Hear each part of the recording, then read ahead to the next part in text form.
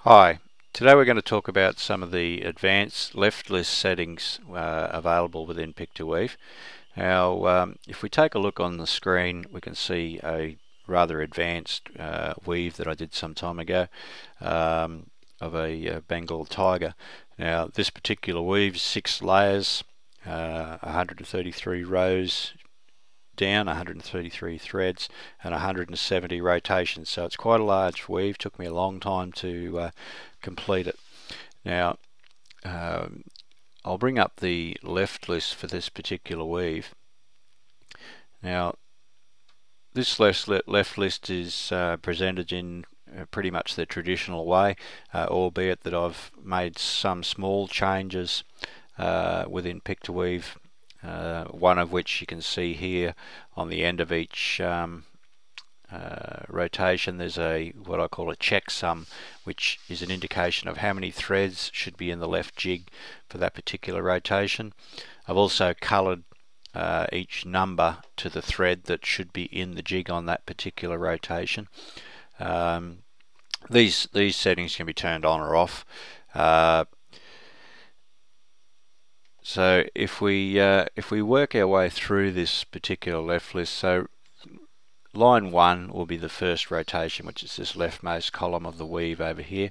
So we'll see we have to place threads 17 and 18 in black in the jig, and on 2 we're placing 5, 6, 16, 17, and you'll notice a colour change on 18. So 18 was in the line before, but it was black, and now it's a beige colour, and adding 19.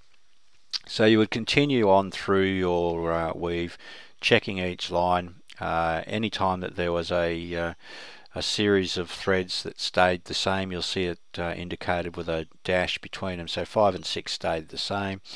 7 was added here. 15 was added. 16 remained the same. 17 changed colour.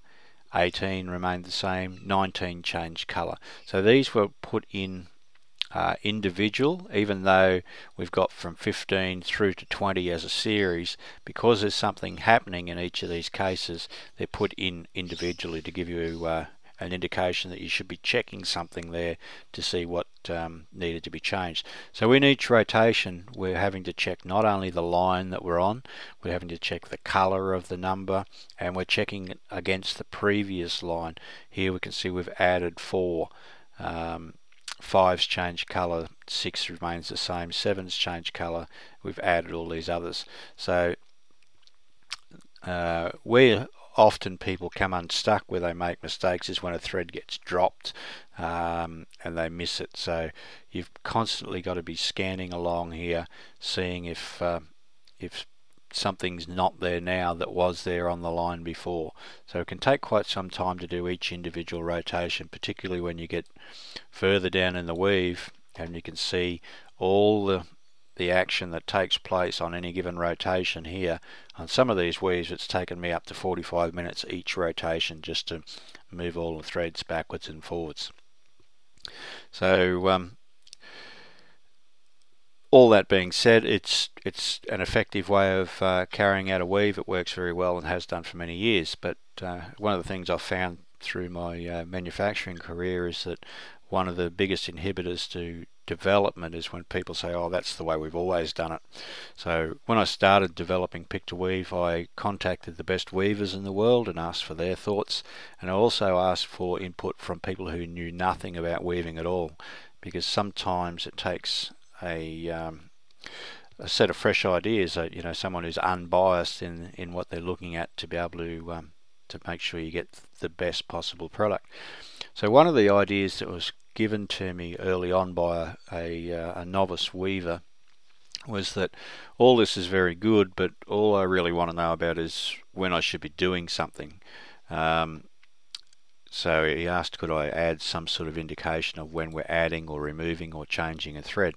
At the time I thought, yeah, I can do that. I don't really see the point, it's all working the way it's supposed to, but it wasn't real hard to do the coding, so I thought I'll throw it in. So to get to those options, we go to Options, left list settings, and you can see three settings here: highlight layer changes, highlight drop threads, and highlight added threads. Now when we select highlight layer changes, any time that we have a change in layer, it'll add the copyright symbol, the C with the circle around it.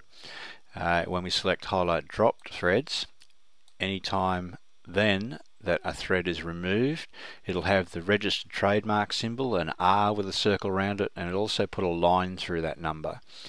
And then finally we've got highlight added threads. Anytime then that we add a thread, it'll put the @ symbol, the cursive A symbol, just the same as in your email address. So with those three things activated now, I'll once again bring up the left list, and you can see that the first line remains much the same. It's our starting line, but thereafter, anytime something happens, there's a visual indication, a cue. So we have here the @ symbol on the 5, 6 and 16 to indicate that they've been added. We've got the copyright symbol or a change symbol here on 18 to indicate that it's a change of color, not only because it's a different color displayed, but it gives you a visual indication to say, hey, you need to change this thread. And once again an @ symbol there. So then if we move down into a more complex area, you can see we've got all sorts of things going on here, but all we really need to focus on are these points. Okay, we need to change 13, change 14. If I look at the previous line, 13 was black and 14 was black in that previous line. We remove 46, so 46 was there, now it's gone. Change 53, change 56, change 57, and so on. So rather than having to compare this one with that one and what color is this one and was this one here there before, all we're really interested in is what it's telling us to do. So the result of that is that each individual turn, particularly on a complex weave like this, can be done much quicker. Now I would warn that as with any semi-automated function, if you become too reliant on things, you can still make pretty big mistakes. So I would still caution you to use the checksum periodically, and even to do a manual check every couple of turns. Just have a good look to make sure that you haven't missed something, that you weren't looking at the wrong line or doing something that you shouldn't have been. It's really easy in a complex weave to put something in the wrong place, pick it up out of the wrong jig slot and so on. So the more checks that you do, the less chances that you're going to have to try and back the thing up 2 or 3 turns. And believe me, when you've got 130 threads in a jig, the last thing you want to be doing is backing it up. So hopefully you'll find this a useful function. I certainly have, despite my earlier misgivings, and I look forward to seeing some of your work. Thank you.